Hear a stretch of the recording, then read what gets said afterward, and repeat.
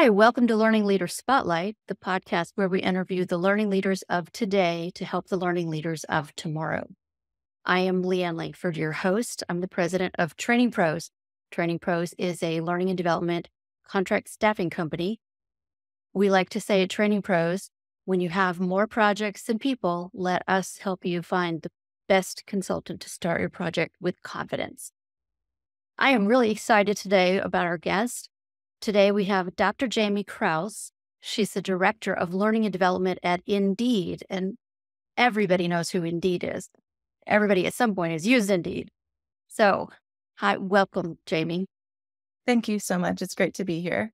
It is great to have you. Can you share with our audience a 60-second overview of who you are and what you do? Sure. So, as you mentioned, I work at Indeed and sit within a global learning and development function aligned to our revenue teams. And in that organization, I lead something called the Global Programs Org. We are responsible for setting the standards of knowledge across three key areas: global onboarding for sales and client success, functional leadership and coaching, and global systems, tools, and processes. So I like to say we get to enable our newest employees, amplify the impact of those who lead them, and then optimize everyone's work by identifying how to best leverage the resources at their disposal. And on the team, I would say we are really laser focused on providing value through business alignment and working hard to really validate the investment the business has made in learning with us. You'll probably hear throughout that interview time and time again, this echoed. It is truly critical, this focus. And partly because it really matters to us that the time spent away from the desk and away from helping people get jobs is Indeed's mission, has ROI. And I say ROI colloquially, but also with the rigorous intent that's meant behind it. We talk a lot about what's in it for me to satisfy adult learners. And so when an L&D organization is aligned to revenue generating teams, that with them is often revenue and retention. And so on our team, we are working really hard to show and not tell the value added from our enablement solutions, inclusive of that return on investment. So that is a little bit about what I do at Indeed. Truly love my job and love all the people who I get to work with every day. You know, when you love what you do, you never work a day. Exactly. That's amazing. Well, on that note, how did you first get moved into L&D? How did you first get attracted to it? What brought you here? I love this question. So people typically find their way to L&D one of two ways. I like to say they either grow up in the business, they attended a training themselves and thought like, ooh, that looks really interesting, or benefited from a mentor relationship and thought like, I'd love to be on the other side of this and help people learn and grow. So they're drawn to L&D that way, or they take a more academic path, which could include coming from an adjacent field like education. I took a very academic route. So I'm an educational psychologist by trade and spent many years in graduate school studying how people learn, including identifying all of the barriers that really get in the way of learning. I also studied how to evaluate programs to prove impact. And so to take a few steps back, out of college, I wanted to become a counselor. And so that's what I did first out. I pursued my master's degree and I started working with college students. And in that work, I was noticing a lot of adult learners really struggling with self-doubt, low motivation, fear of failure, and general anxiety towards learning. And I wanted to understand how those seeds get planted. As humans, we have to learn every single day to survive. And we've proven that we're very capable of learning and applying that new information. So we are born to learn. And yet, why does formal learning come so easily for some of us and others really struggle? They say sometimes that you pursue the thing that you struggle with. And that's been the case for me. I had a really hard time at school growing up and wrestled with being the daughter of high achieving parents and a high achieving family. And so much so that I'd kind of written off academics, honestly, to focus on athletics. I was a college athlete, and I don't know that I was taking college as seriously as I should. I was much more focused on soccer. But I had a professor of psychology, thank you, Dr. Michael Reiter, who was relentless until I joined his research team. And thank goodness, because that changed the trajectory of my career. And so, kind of bringing it back, I love that I can apply educational psychology theories and frameworks every day in my role. Um, when I think about incorporating self-efficacy, social cognitive theory, self-determination theory, along with adult learning theory, with that deep focus and measurement and evaluation, it provides a richness and a context to the enablement solutions that we deliver, and I think added impact. And so all the time, thinking about my background, I'm constantly scanning environments, looking for what are those barriers towards learning, along with how to maximize those solutions or maximize our resources so solutions are sustainable, repeatable, and impactful. And just kind of bringing those theories together. Look, people have different values for work. Not everyone wants to self-actualize at work and be their best selves. And so minimally, it is my hope that learning is effective. It enables our internal clients to do their jobs well. But for those of us who are really desiring something more, my hope is that learning at work helps us become the best version of ourselves. And so I'm grateful to have a background in educational psychology to be a true learning nerd and think about that every single day. It's a great story. It really is. I was never a great student either, but I did take college very seriously. I worked extra hard. Um, so yeah, not so much high school. So can you tell us about the biggest changes you've seen in the last 3 to 5 years? Sure. So we hear it over and over again. There's a ton of a focus on L&D becoming a business partner instead of an order taker. So we've kind of heard that line repeatedly. And initially, there was dialogue about getting the seat at the table or being in the room where it happens if you're a Hamilton fan. But witnessing business strategy is not the same as participating in the conversation as a strategic advisor. And so with increased exposure and trust as L&D is gaining every single year, we can be incredibly impactful in advising the business when making decisions about things that span beyond intaking a training request, things like structure and metrics and goals, and then especially leveraging that information when advocating for enablement solutions that ought to be driven by that business strategy. Um, each time I attend a conference like ETD, I'm seeing this evidence of our collective evolution. And I'll also say there's so much more measurement rigor than we've ever seen before in our work. We are being much more thoughtful and discerning training requests so we can tie those solutions to business challenges, associated business goals, and observable behaviors with metrics, held accountable by accessible data sources. So I think we're asking different kinds of questions in our relationships with the business. And these questions are helping us prove our impact on the requests that we take on and equally redirect requests that may not solve the problem that led to the request. And so uh, the last thing L&D wants is training to amount to wasted time or low value add. And we don't want this any more than the business does. And so historically, L&D has been pretty rigorous about learning theory as we're delivering solutions, but I love to see that we are pairing that information with business acumen and data fluency with our work, which is a really, really powerful combination. That's great to hear. I've been hearing that frequently that we're L&D, we've moved so far in the eyes of the business now. When I was first in L&D in the 1990s, it was very hard. We did not have anything close to a seat at the table. um, and yes, we had to justify our existence probably quarterly, it seems like. So, Sure. and it seems like it has really shifted over the last few decades, and I'm so happy to see that. Me too. Where do you think we're headed in the next 5 to 10 years? Well, we're talking about seats at the table. So, you know, as we continue to be strategic advisors, really leveraging that business acumen and data fluency, um, we are making space for AI to have a seat at the table. And so, no surprise there. We need to think about AI and leverage it for its capabilities, but equally understand its limitations. And I don't think we are quite there yet in defining AI's limitations.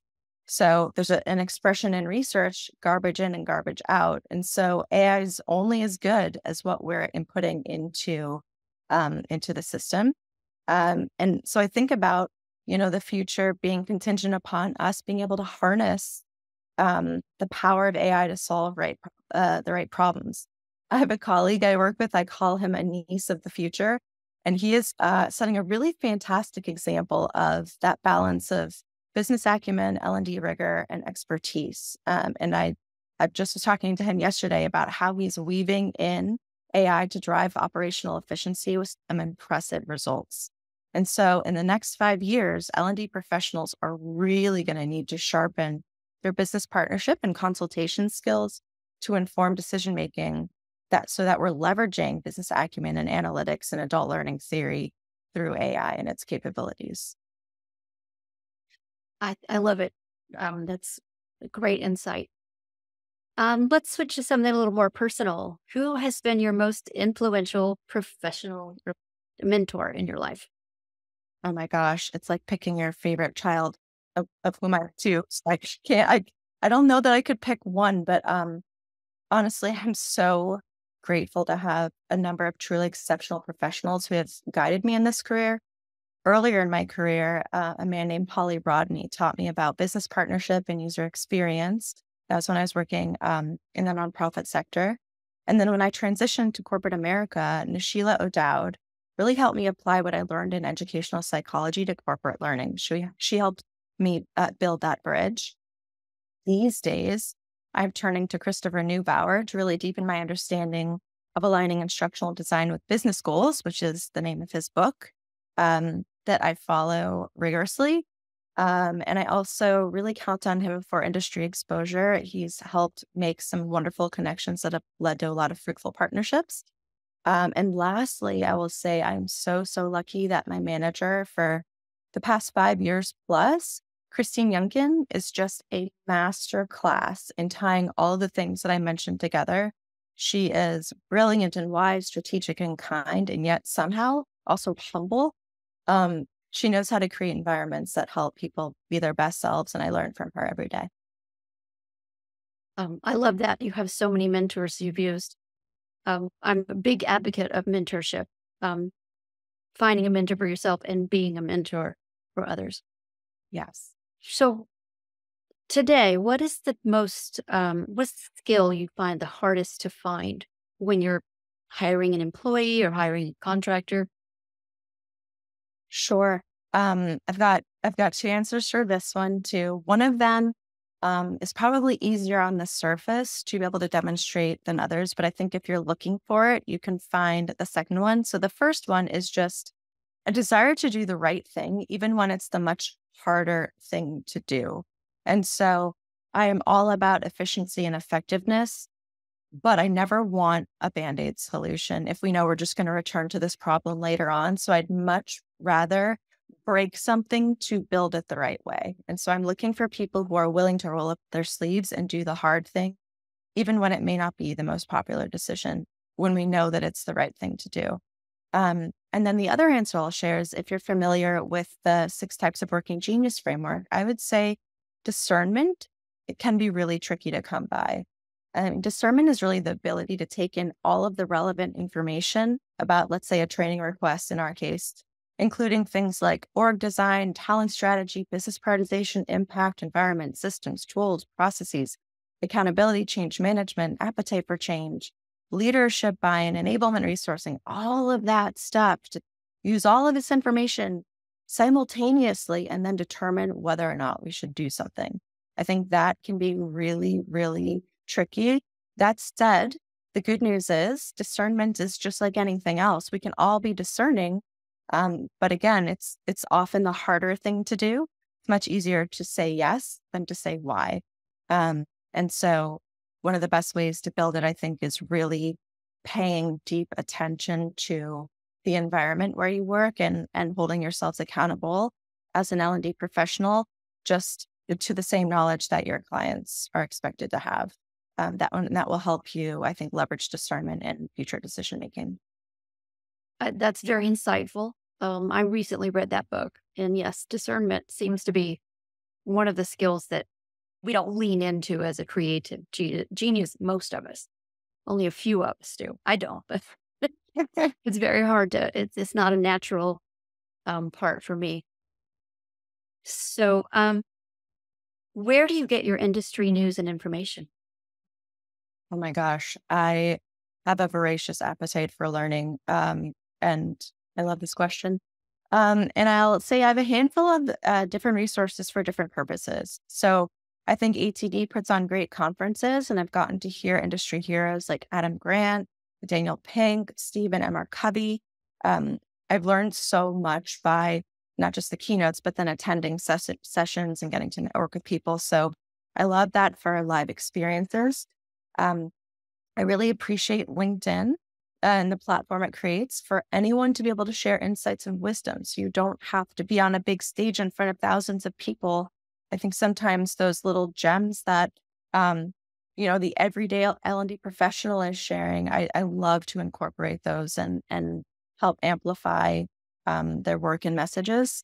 And then in terms of publications, I really like Training Magazine and Training Industry. I think they're great to follow kind of ongoing trends. Um, and then I really like Brandon Hall for their treasure trove of reference materials, such as case studies and industry reports. Um, but I'll share a couple more. The Training Mags and Emerging Leaders program, and then Sales Enablement Pro puts out cohorts of like rising talent, and I love to watch those to see kind of who am I excited to be hearing from in the next few years, and I really like to follow and watch the people who win those. And lastly, for measurement and evaluation, the ROI Institute is a great resource. Jack and Patty Phillips are truly special people, and I've learned so much from them. So I probably could go on and on, but I I love to learn, and I will take any chance I can get to do so. That's quite a few resources. It must be hard to keep up with that much. Thank goodness you love to learn. So, yeah, no, I follow a lot of those myself, but it's very hard to keep up with so many different sources. So, To that, I would say um, I've heard a lot of people kind of echo that, and look, I feel similarly, and I think I'm a unique person in that my passion is also my profession. And so um, I like to read those things for fun. And that's one thing that works for me. But I would say making time and scheduling time every day in your calendar to learn might be just one tip, and not letting as much as you can that time get booked over. Or if it does get booked over, then finding another hour or whatever it is so that there's always a danger in becoming the cobbler's kids without shoes. And so, uh, you know, I think in making time to learn is so vital to stay effective in our field. it is making the time to learn. It's like like you said, the shoemaker's children have no shoes. We have to take care. We have to learn ourselves every day so we stay relevant as well. What is one book that you would recommend for anyone who's wanting to move into a learning leader role?